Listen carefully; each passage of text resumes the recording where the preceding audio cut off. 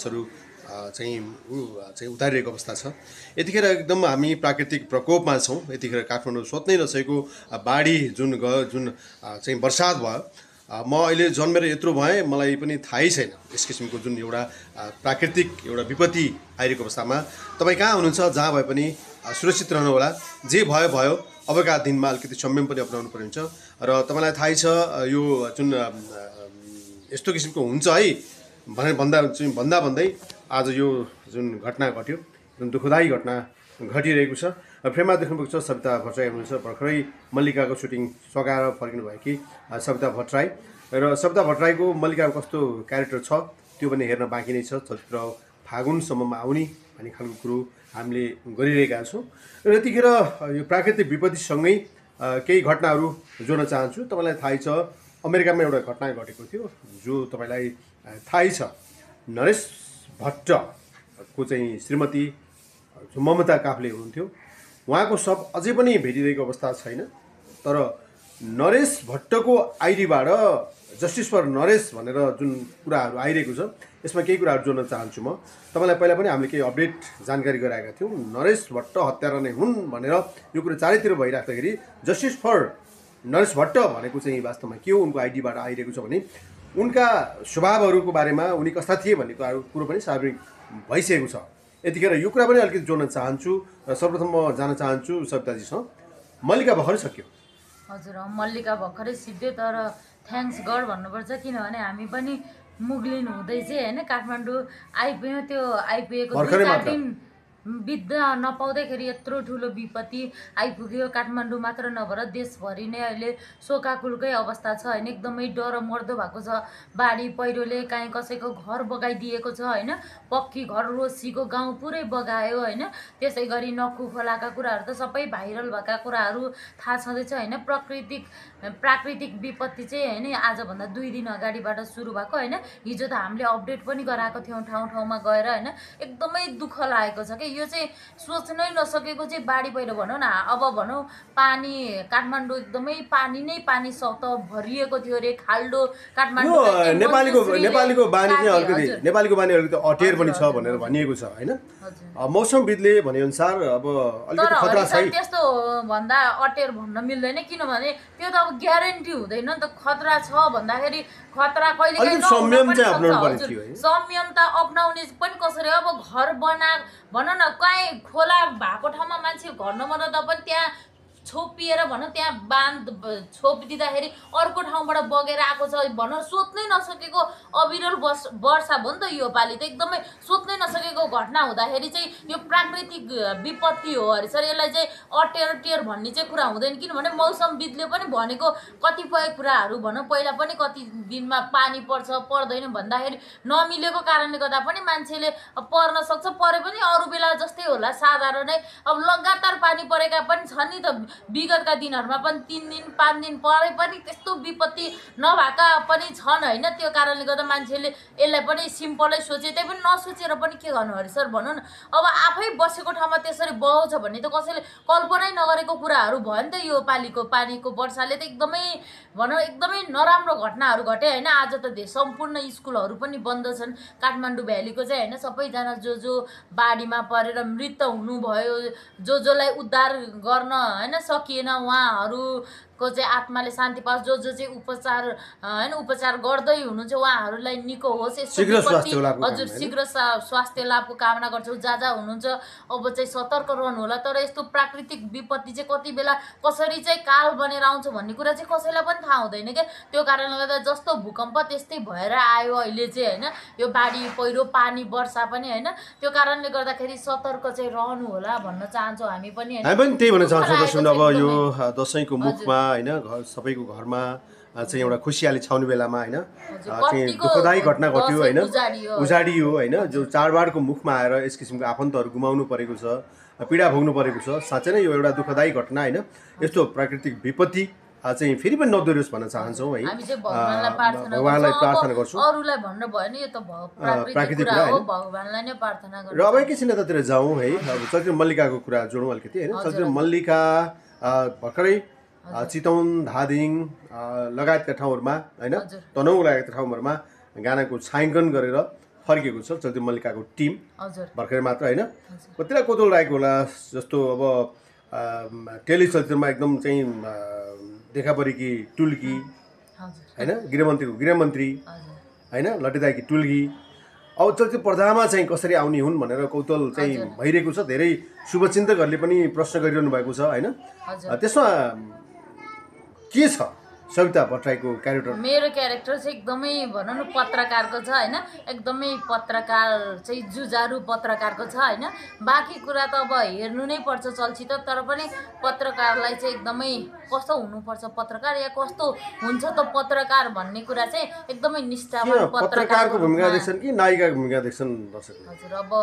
Mainly मेरो character चाहिँ पत्रकार नै हो अरे सर होइन अब के भनेर मूल्याङ्कन गर्नुहुन्छ त्यो कुरा चाहिँ अब दर्शकमा नै भर पर्छ तर फाइट छ गाना छ हजुर अब त्यो चाहिँ अब भर पर्ने कुरा हो सर अर्को पनि नायिका हुनुहुन्छ होइन त्यो कारणले गर्दाखेरि भर पर्ने कुरा हो दर्शकले कुन रूपमा हेर्नुहुन्छ भन्ने त्यही कुरा होइन त्यही कुरा र अब यतातिर जोड्न चाहन्छु अहिलेको चाहिँ नरेश भट्टको कुराहरू होइन जो ममता काफ्ले हुन्छ उहाँको लास अझै पनि भेटिएको अवस्था छैन होइन अमेरिका जस्तो अमेरिका जस्तो देशमा पनि यसरी लास नभेटिआउनु र त्यसै गरी नरेश भट्टले आफ्नै आइडीबाट चाहिँ जस्टिस फर नरेश भनेर चाहिँ भनिनु यो चाहिँ उनको आइडीबाट धमाधम आइरहेको छ उनलाई एउटा इनोसेन्ट चाहिँ गएर सिम्प्याथिक लिएर होइन त्यो आइडीबाट होइन यो वास्तविक कुरा चाहिँ के हो टिकटक आइडीबाट मैले पनि देखेको थिएँ क्या Hari sir justice for Naresh भनेर चाहिँ एउटा टिकटक आइडी उनी निर्दोष हुन् उनी कुनै परपुरुषसँग चाहिँ बेपत्ता भइन् अथवा त्यो भने यस्तो जनाउँछ त्यस्तो त्यो भन्दा पनि यस्तो श्रीमती चाहिँ अब अर्को जुनीमा नपरोस् रे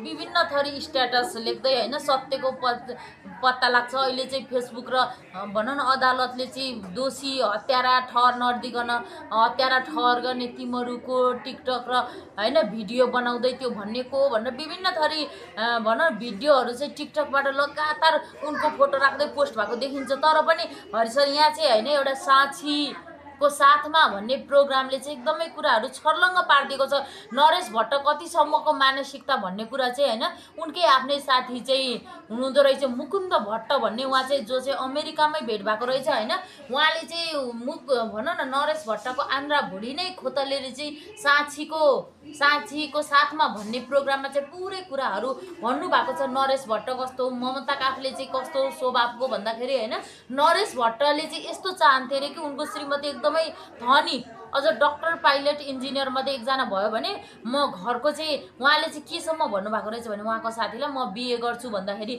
उहाँको साथीले के भन्नुभयो भने ममता छिन् छोरी छन् त्यसरी तिमीले डिभोर्सै नगरिकन यदि सक्छौ भने मिलेर बस नभए पनि डिभोर्सै नगरिकन तिमीले बिए गर्छु भन्नु यो नाजायज हो यो चाहिँ कतिसम्मको पाप गर्दैछौ तिमीले भन्नुभयो केटी खोज्यौ भनेको थियो अरे मुकुन्द भट्टलाई चाहिँ नरेश भट्टले होइन त्यति भन्दा उहाँले त्यो भन्नुभयो अरे उनले चाहिँ यसो भन्यो अरे नरेश भट्टको जवाब चाहिँ कुकुरको पिसाब खानुभन्दा बरु म हात्तीकै पिसाब खान्छु अर्को बिहे गरे नि ममता काफ्लेसँग धन सम्पत्ति केही पनि छैन उनी खाली छिन् हजुर एकदमै उनको उनले जस्तो मनी माइन्डेड सुन्नु न सर अब हामीलाई त ममता काफ्ले नरेश भट्टको बारेमा थाहा छैन अहिले यत्रो घटना घट्यो ममता काफ्ले जस्टिस फर ममता काफ्ले भनिरहँदाखेरि उहाँको नरेश भट्टकै साथी मुकुन्द भट्ट हुनुहुँदो रहेछ उहाँले के भन्नुभयो भने होइन उनले चाहिँ के सोधेर कि अब त्यस्तो बिहे नै गर्नुपर्ने भएपछि के तिमीलाई ममताले माया गर्दिनन् उनको चाहिँ कुनै अरूसँग चाहिँ नाजायज सम्बन्ध छ के छ र ममतालाई छोड्नुपर्ने भन्दाखेरि त्यस्तो होइन रे लोभ गर्छन् रे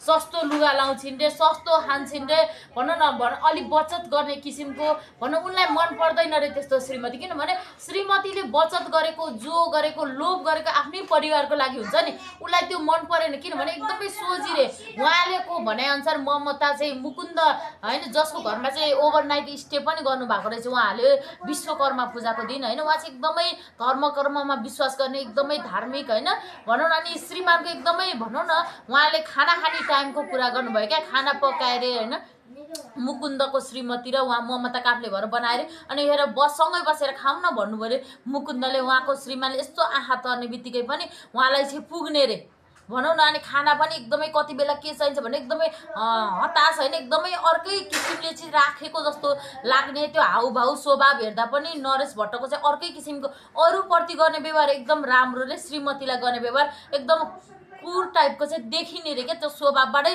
झल्किने रे। अनि ममता पनि श्रीमानसँग चाहिँ एकदमै भनौँ डराएको जस्तो, उनले आँखा पल्टाउने बित्तिकै पनि थाहा पाउनु पर्ने रे क्या, उनको इसारा बुझ्नु पर्ने रे। त्यतिसम्मको बन्धनमा राखेको रहेछ कतिपय कुराहरू त उहाँले भन्नुभयो क्या। एकचोटि महेश होइन जो भट्ट हुनुहुन्छ नरेश भट्ट, उहाँको श्रीमतीको ग्रिन कार्ड त्यो होइन पासपोर्टहरू के लुकाइदिनु भयो अरे। उहाँले चाहिँ प्रहरीलाई फोन गर्न खोज्दाखेरि उनको सासूले चाहिँ तिमीले लुकाएको छौ भने देऊ भन्दाखेरि बल्ल अनिखेर उनले चाहिँ भनौँ न प्रहरीलाई कल नगर भन्नेको भिडियो पनि ल साथीलाई देखाएको रहेछ के। भनेपछि जो सबै कुराहरू लुकाइदिने टर्चर दिने यावत कुराहरू रहेछ, उनलाई चाहिँ श्रीमती खोजीमै रहेछन् क्या, धनी श्रीमतीको खोजी क्या। भनेपछि यी कुराहरू आउट गरेर बस्नुपर्ने रे भन न, आफू काम नगर्ने श्रीमतीको कमाइले चाहिँ श्रीमतीले पाल्दै हुन्थ्यो भन्ने टाइपको चाहिँ माइन्ड भएको कारण सबै कुराले चाहिँ समग्रमा हेर्दाखेरि उनको हत्या भएकै हो एकदमै। किनभने उनको फेस पनि हेर्नु न हरि सर होइन, जो ममताको फेस हेर्नु कति हँसिलो छ होइन।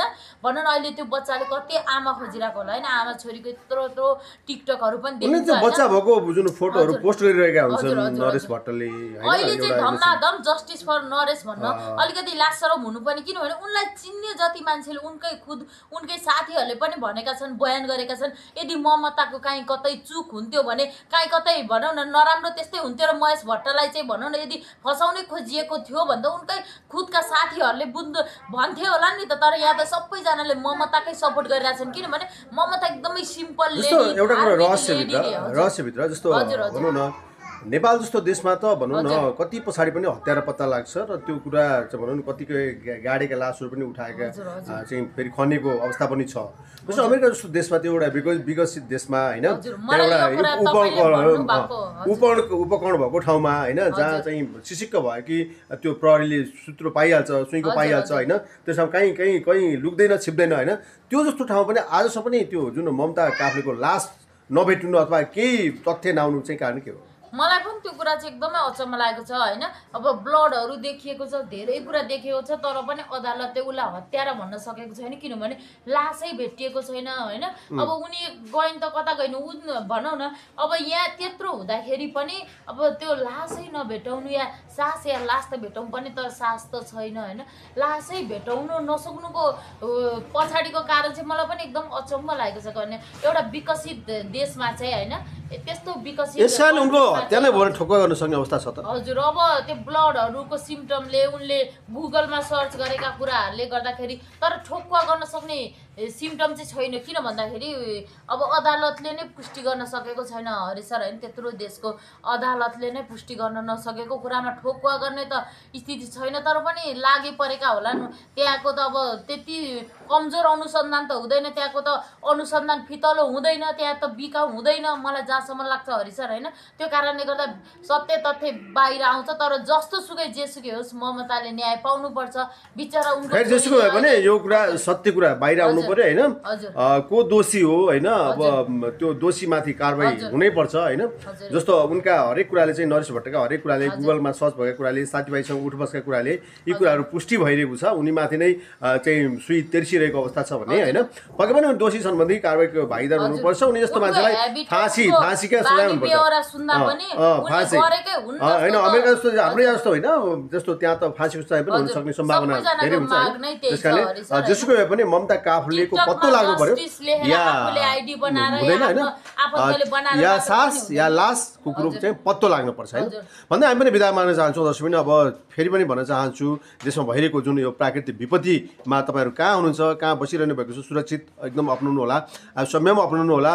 र जो पनि एउटा दिवंगत हुनुभएको छ यो जुन यो विपत्तिमा परेर उहाँहरूको आत्माले शान्ति पाओस् र फेरि पनि यस किसिमको बाढी पहिरोको भोगाई भोग्न नपरोस् भन्दै दसैँको मुखमा छौँ हामी होइन।